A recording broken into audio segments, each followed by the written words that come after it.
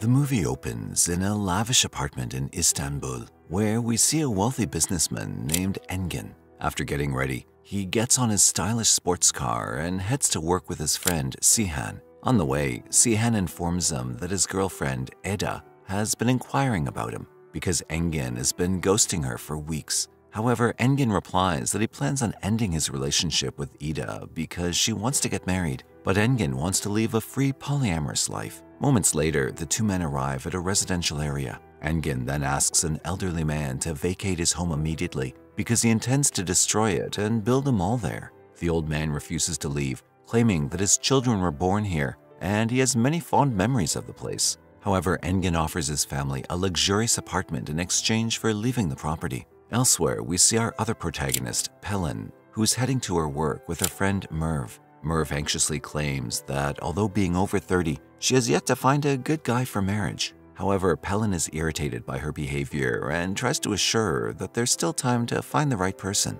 Soon, the two arrive at their workplace, and we see that they work for a wedding planning company. Their boss scolds them for being late, and she also scolds Pelin, stating she has complaints from the bride and groom for meddling with wedding decisions. She then threatens Pelin to comply with their demands, or she'll be fired from work. That evening, Merv suggests that she and Pelin go out together to a new restaurant's opening party. Meanwhile, Engin also happens to be in the same restaurant as Cihan, where they're on a date with two girls. Afterward, he goes to the kitchen to meet his friend Emre, who's a chef. Engin then talks about how he hopes to open his own restaurant one day where he can prepare excellent cuisine himself. Meanwhile, Merv claims that she and Pelin will meet their life partners in exactly 2 minutes and 41 seconds. However, they're shocked when they're approached by two older males who try to flirt with them. But Pelin insults the men, and she and Merv walk away from there. As they try to leave through the back door, they accidentally enter the kitchen where they encounter Engin and Emre. Pelin and Engin are instantly smitten with one another, while Merv and Emre also fall in love at first sight. The scene then shifts to the next morning, where Pelin and Engin awaken to find themselves in the same bed. They have no idea how they got there, and they notice that they're wearing wedding rings. The two immediately begin blaming one another, and they have no idea who owns this home. The doorbell suddenly rings, and as Engin opens it, he finds the caretaker who hands him the groceries he's ordered. Engin then asks the man whether he knows his identity and who owns the house, and it appears like the caretaker is surprised by this question. Just then, Engin hears Pelin shouting and goes to check, only to learn that she found a photo of their wedding. They then check their social media accounts and find that there are several photos of them together. It's obvious that they're married, but the strange thing is that they've been married for 2 years. Now the two are confused and have no idea what happened between them 2 years ago. So they decide to search the entire home for some clues. Just then, Engin sees surgical scars on his body and has no memory of what happened to him.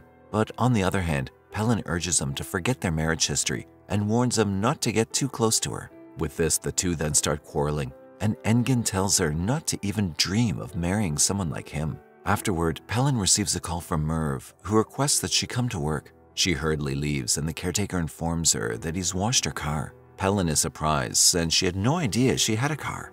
And when Engin wonders where his car is, the caretaker responds that he doesn't have one and rides his bicycle to do his chores. This leaves Engin surprised because he loved his car, and he's never ridden a bicycle in his life. In the next scene, Pelin arrives at work and worries about her boss's response due to the delay. However, she soon discovers that she is the company's owner, and her former boss now works under her. Pelin is shocked by this and asks Merv how she got to be the boss, to which Merv replies that Engin invested in her company. The scene then shifts to Engin, who arrives at work. People are surprised to see him, and his former assistant informs him that he no longer works there since he sold the business to his friend Cihan. Engin then storms into Cihan's office, accusing him of stealing his company. There, he sees his ex-girlfriend Eda, who is now married to Cihan. Engin becomes even more enraged upon hearing this. However, Cihan informs him that it was Engin's own decision to abandon the idea of demolishing buildings and displacing their residents, because he found his true love, Pelin, who changed his life completely. Later, Engin heads to a restaurant to meet Emre, and once he settles down, Emre informs him that Engin is the owner of this restaurant, which surprises him.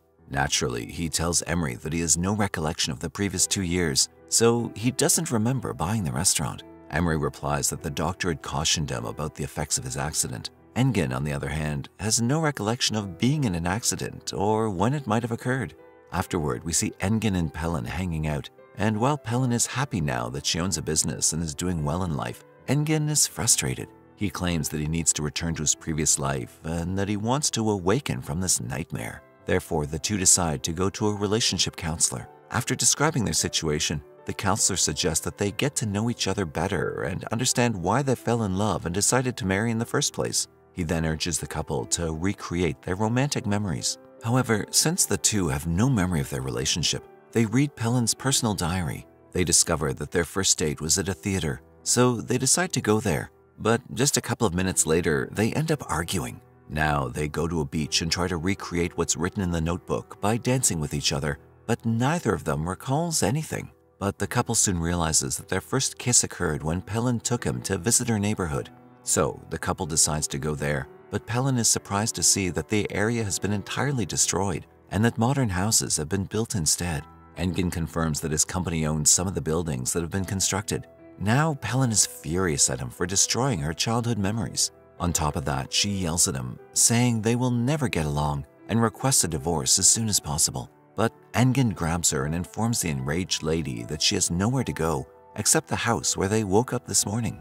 After that, the two decide to return home, where they're greeted by Pelin's parents and friends who've arranged a surprise for their wedding anniversary. Pelin then asks Engin about his family, and he admits that his mother is dead and his father no longer speaks to him. After that, they try to find memories of their marriage by listening to the conversation between friends and family, but to no avail. Soon after, Engin's father shows up for the party, implying that they might have reconciled in the past 2 years. After the celebration, Engin's father advises him not to neglect Pelin since she's changed him for the better. He reminds Engin about the accident 2 years ago when he was in a coma for weeks. The doctors were filled with dread due to his condition, but Pelin stayed by his side the entire time and took care of him. Furthermore, he informs Engin that she's the reason for their reconciliation.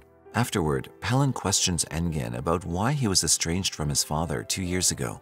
Engin explains that his mother was sick with cancer at the time, but he wanted to be a successful businessman so that his mother might rejoice in his glory. He couldn't bear watching his mother dying slowly every day, so he decided to temporarily separate himself from his family. And when he heard of his mother's death while traveling, Engin was unable to attend her funeral. Due to this, his father ended the relationship and refused to forgive him for his actions. Later, in the bedroom, Pelin and Engin lie down with a pile of pillows between them and fall asleep. The next morning, Engin awakes to find his hair has gone white, although it was normal the day before.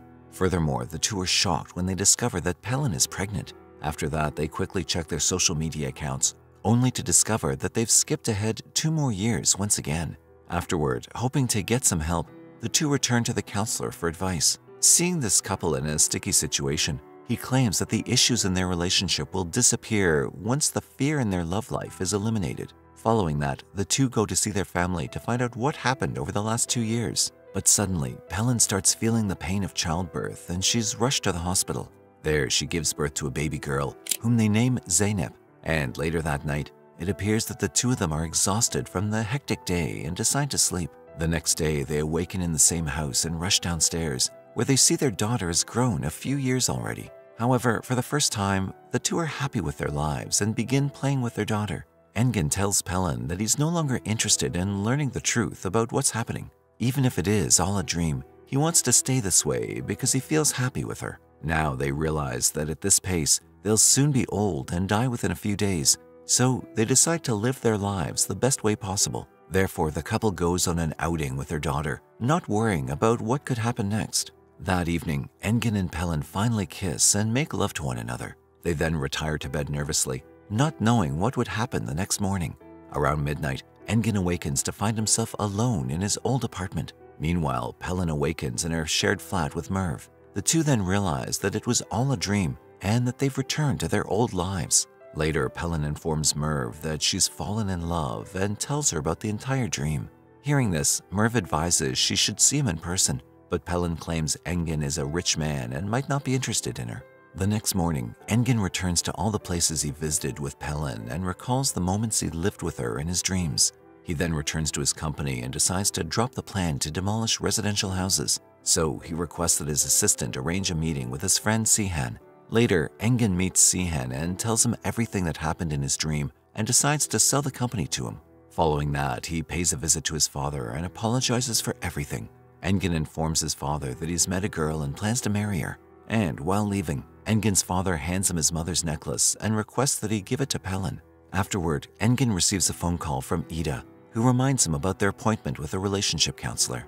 Later, during the session, Engin surprises Ida by breaking up with her and telling her he loves another woman he saw in his dreams. Ida is outraged and asks him how he can leave her for someone he met in a dream. Now, while Engin tries to convince her that they're not good together, Pelin notices them from a distance and assumes they're in a relationship. She then tries to walk away, but Engin sees her and yells her name. Hearing his voice, Pelin becomes overjoyed, but as the two rush towards each other, Engin collides with a car and gets into an accident. Later in the ambulance, Pelin assures him that she's going to stay with him and promises not to let him go. And as instructed by his father, Engin tells Pelin that he trusts her and gives her his mother's necklace. The scene then shifts to several months later, where we see Pelin and Engin getting married. He gives a heartwarming speech about how Pelin stood by his side throughout his sickness and did not give up on him. Then the two live happily together, and after several years, the dream comes true as Pelin gives birth to the same daughter she saw in her dream.